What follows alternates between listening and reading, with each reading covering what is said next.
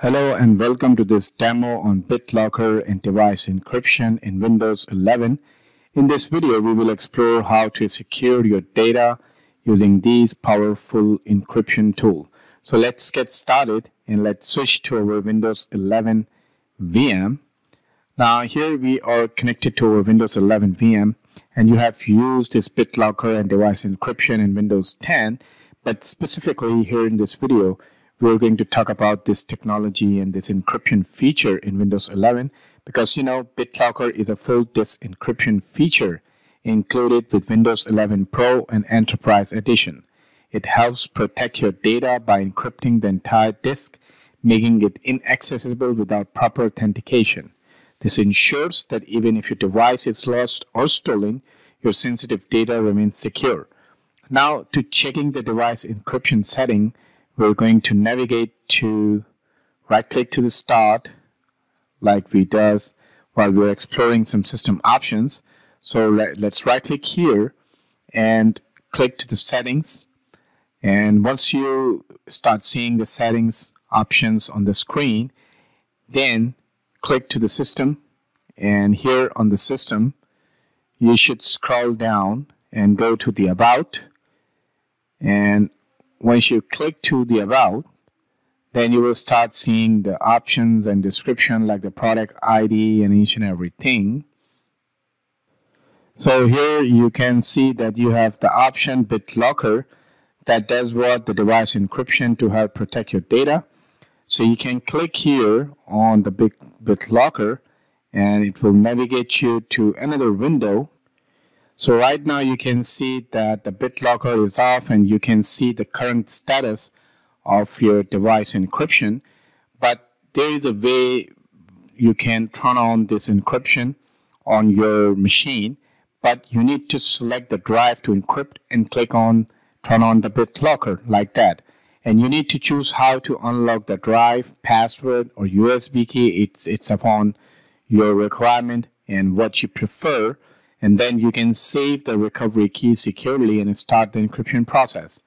Now here we can use the USB drive to save the recovery key, or you can use the password to do the same. And here I have inserted the USB, and here it is asking to connect it to the virtual machine. And yes, we are going to go with that. Now this USB will be connected to our VM, the Windows 11 VM. And right now we're not going to turn on the BitLocker on the USB at this moment. What we are going to do is to turn on the BitLocker on our C drive, the drive that contains the Windows system. Okay, so it says that there is some bootable drive, media DVD is currently inserted to the system, so we have to remove that. So surely we can remove it. And what we have done, just go to the drive because we are connected to the VM.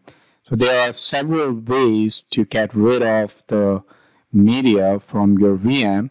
One is to remove the DVD or the CD drive from your VM specs, or you can do what? You can right click to the drive and eject that media, and in this way it could fulfill the requirement of the BitLocker.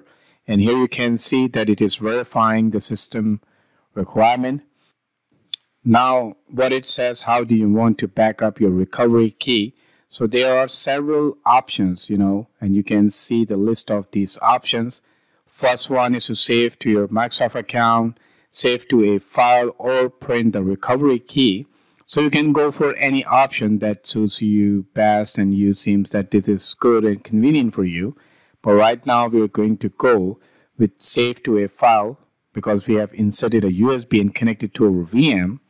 So let's go to the save a file. And here let's click to the USB, and here we already created a folder RK where we are going to save our recovery key, then click next.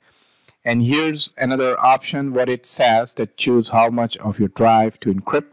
If you are setting a BitLocker on a new drive or PC, you only need to encrypt the part of the drive that's currently being used. BitLocker encrypts new data automatically as you edit it.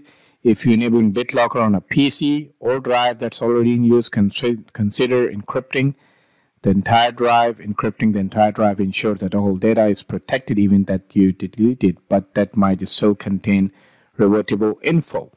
So here it says that if you go for the PC, that behaves the same for you, but the best and the recommended option is what? Entire use. Disk space only should be the good option, because if you encrypt the whole entire drive, that will take a lot of time, and this user space part will be faster and best for the new PCs and the drives. So let's go for this option at this moment. Click next, and then it will take its necessary time to encrypt the use part of your disk. And here's the option that which encryption mode you want to use. So the new encryption mode, which is best for fixed drives on this device. So let's go with this new method, and then you can click to run BitLocker system check. So are you ready to encrypt this drive? So let's click here and go for the process, because BitLocker will restart your computer before encrypting. So let's continue.